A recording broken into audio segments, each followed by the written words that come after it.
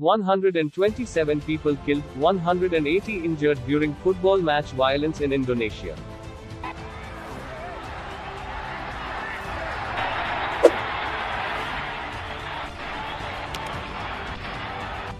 Indonesian police said on Sunday that 127 people had died and 180 were injured after a stampede following crowd trouble at a football match in the region of East Java overnight.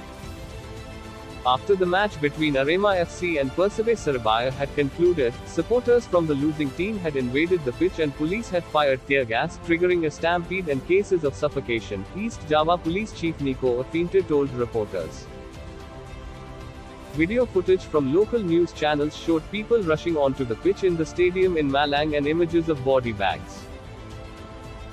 The Indonesian top league, BRI Liga 1 has suspended games for a week following the match that Persebaya won 3-2 and an investigation had been launched, the Football Association of Indonesia PSSI said. There have been previous outbreaks of trouble at matches in Indonesia, with a strong rivalry between clubs sometimes leading to violence. People were carrying injured spectators through the chaos.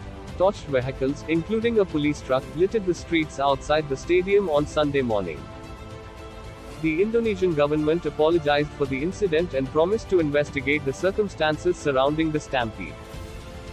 We are sorry for this incident. This is a regrettable incident that injures our football at a time when supporters can watch football matches from the stadium, Indonesian Sports and Youth Minister Zainuddin Amali told broadcaster Compass. We will thoroughly evaluate the organization of the match and the attendance of supporters. Will we return to banning supporters from attending the matches?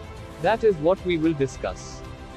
The Football Association of Indonesia (PSSI) suspended football matches for 1 week, banned Arema FC from hosting home games for the rest of the season, and said it would send an investigation team to Malang to establish the cause of the crush.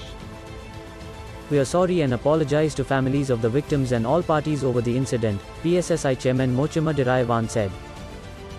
Fan violence is a problem in Indonesia, where deep rivalries have previously turned into deadly confrontations. Some matches, the biggest being the Old Indonesia Derby between Persija Jakarta and Persib Bandung, are so heated players from top teams have to travel to away games under heavy protection. When a match turns into a battleground, it is worrying because sports were initially initiated as fields of friendship to build harmony and community and stitch friendships between states and countries. With the strength of a good sportsperson's spirit encouraged, the heart of a game.